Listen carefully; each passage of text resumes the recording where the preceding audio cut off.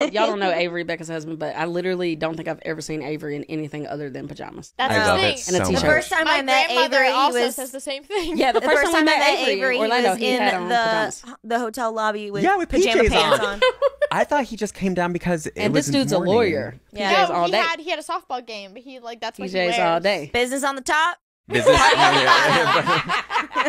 No, like, it's a thing. We do Mindell Family Zooms every Monday, and every week, to no fail, my grandmother will ask, is he wearing a shirt and PJ, or is he just in PJs? I'm like, always in PJs. she's from Poland. I'm not doing a very good Polish I was gonna accent. say, I'm so sorry. That was That terrible. was fun Polish. Sorry, I could Safta. never do a I Polish love you accent. so much. I'm not doing very good with your accent right now. But that's Yeah, every Avery week. always That's got the on question. pajamas. Is he wearing a shirt and does he have on pajama pants? The And reality the of answer the is matter is always I'm just jealous. no, yes. Right? I'm just jealous. Right. That's the reality of the matter. Of wearing pajamas every day. I know.